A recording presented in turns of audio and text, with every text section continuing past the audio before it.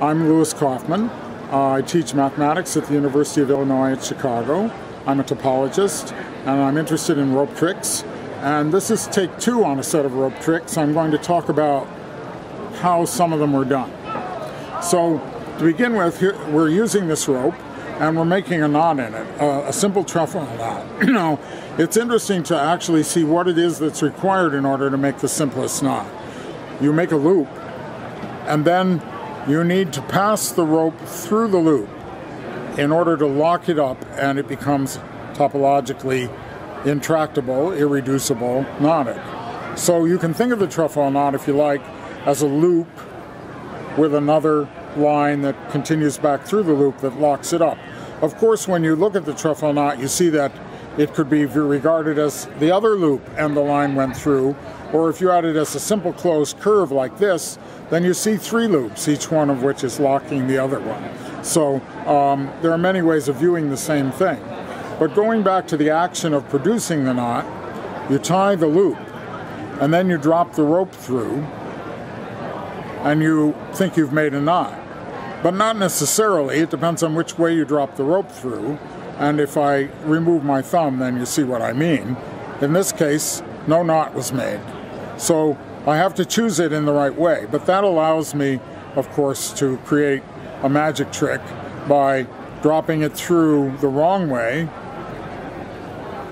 and making what appears to be a knot, and in fact sometimes is a knot, or dropping it through, dropping it through the right way and making something that will disappear. So that explains, of course, why that trick works, but it also shows you something about the nature of knotting, how the rope can somehow lock itself up in the course of the tying. And in more complicated practical knots, you see exactly this same thing. For example, I'll make a bowline knot. You make a bowline by making a loop and passing the rope through the loop. Now I have a truffle knot, but then you do a little more complicated thing. You bring the line around and back down through the loop like that and tighten it here, and you get a long loop here which is held tightly when force is applied over here in my right hand. And so you could tie this around your waist and use it to work with when you're mountain climbing. So all these principles are important in the whole subject of knotting. Now let's go on to the next trick. What was the next trick that we did?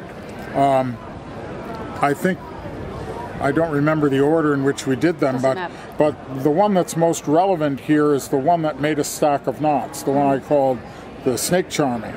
Because what I did was I made what would make a truffle knot, one loop, and drop it through this way, makes a knot, as you see. Well, what if I made a stack of those loops? I could make another one of the same type and put them one on top of the other, like this.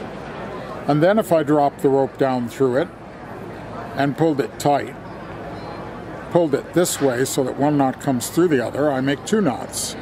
And now you see the principle behind the Snakecharming trick, where I make a stack of maybe 5. I forgot how many I just did.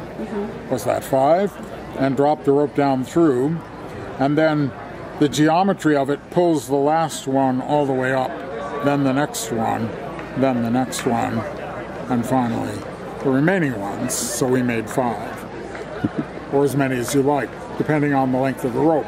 By the way, you'll notice that I couldn't have made 100 knots on this rope. This rope won't carry knotting beyond a certain complexity. That's a fact of rope. The truffle knot itself requires a certain amount of rope length for a given diameter of rope. You could estimate that for yourself by taking a rope and tying a truffle knot in it, and then laying out how much rope it took to make the truffle knot after you had pulled it up snug. And it turns out to be about 12 diameters, but it's not obvious what that number is, and no one knows a closed form expression for that number. That's an open problem in the theory of knots. So rope length is a very interesting problem. Then there's the unknotting trick, where we made a loop, we made a truffle knot, and then we made a square knot, like that.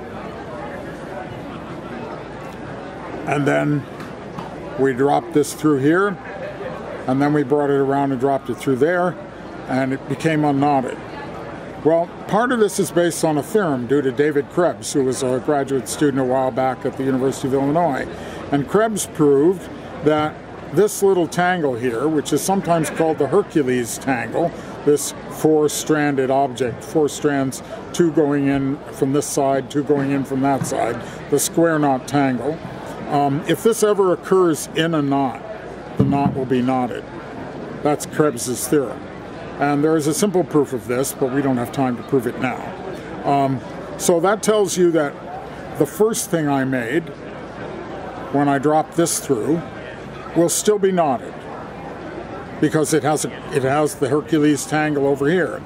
And if I had done some more things over here, it would still be knotted. But the theorem loses its hypotheses when I drop the line through here. That doesn't mean this is definitely going to be unknotted, but the theorem doesn't guarantee that it's knotted. It has an extra tangled Krebs tangle in there. It's no longer got the pure Krebs tangle, and it ends up being unknotted.